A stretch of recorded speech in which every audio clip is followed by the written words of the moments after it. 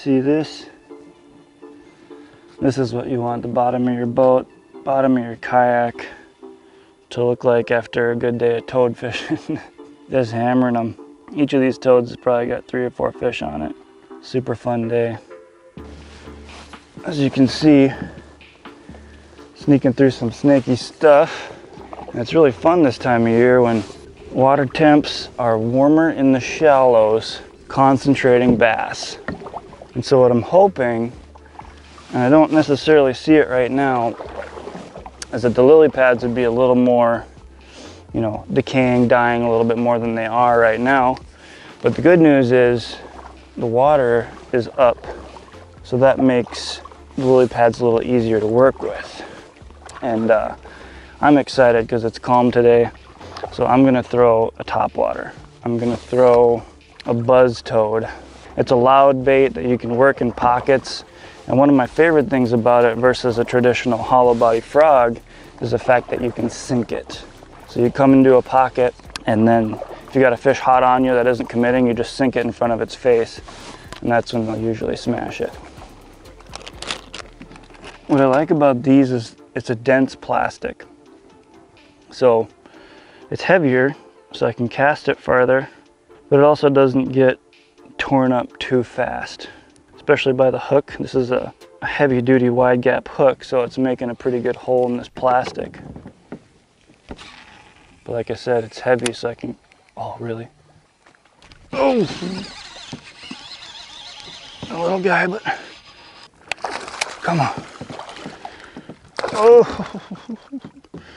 Stay pinned. There we go. Just like that. See that hook down the gullet there? I mean, seriously, that is deep penetration right there. I'm gonna back up so I don't get sucked into the weeds here. See if I can get that hook out. Man, that thing didn't hit it super aggressively, but nice fish.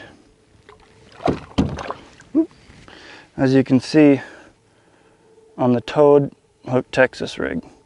So pretty weedless, and it's almost easier to get a hook in them sometimes when you don't have 2 hooks. When you're frog fishing, you really gotta bear down on them. Use a heavier rod to penetrate the roof of the fish's mouth. And here I'm just using a 7-foot medium heavy. So I can impart a little bit more action on the frog, I can cast a little bit more accurate, and I don't have to just bare bones set the hook on them. Easily get rigged back up. Throw her out there. I'm keeping my tip high so I don't get wrapped around lily pads. And as you can see, I'm just kind of steering the toad around. One other thing that I love about, oh, it was a little one. What I love about sparse pads, 2 things, is that, like I said, you can fish through them clean. And I got the pedal system in the kayak here, so if I do get drug in by a fish, I'm not fighting it too bad to get out of there. So like I said, I'm using a medium heavy as opposed to a heavy rod today, paired with this toad. A little bit lighter rod. Heavy rod's not necessary. But what is necessary, and like I've said before, fishing in a kayak, is a fast gear ratio reel. I am using an 8:1:1. And so when I hook a fish, I can get him on the surface quick. That's really important, because if he dives down, it's got time to dive down. Obviously, he's going to get tangled up in the lily pad stems. So fast reel. I got 40-pound braid on here, not the 65-pound you typically fish in a hollow body frog. So a little bit lighter gear. So right now it's fun because bass have been out deep a lot of the summer, and now it's just like a magnet into the shallows. So you can have a high numbers day. I mean, you're moving fish, you're getting blow-ups, you're missing fish, you're catching fish, but they really concentrate in the shallows. Another thing about this time of year is that you have a frog migration. Lots of frog species winter in the lake bottom in the mud up shallow. So if you've ever walked around on ice and seen frogs just below the ice, those are the ones that didn't quite make it into the mud in time for hibernation. But what does that mean? That means all the frogs that are in the woods, in the wetlands, start pouring into the lakes. So there's, you know, a rise in the number of frogs in the lakes. The fish are up shallow. Only means one thing: bass are going to be eating frogs. So just fishing a frog imitator. And I'll fish a hollow body frog a lot too, but this is just fun. It's just different, like I said. And especially since, you know, frogs, hollow body frogs are maybe a little bit more popular. So you throw this, makes a lot more noise, sinks, does some different things. That can get those pressured fish to eat where they normally wouldn't. Jeez. Oh, he popped off. Kidding me.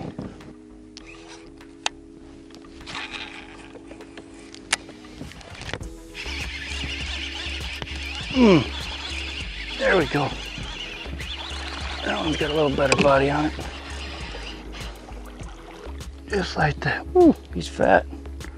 A lot fatter than the other ones I've been catching. Pretty awesome.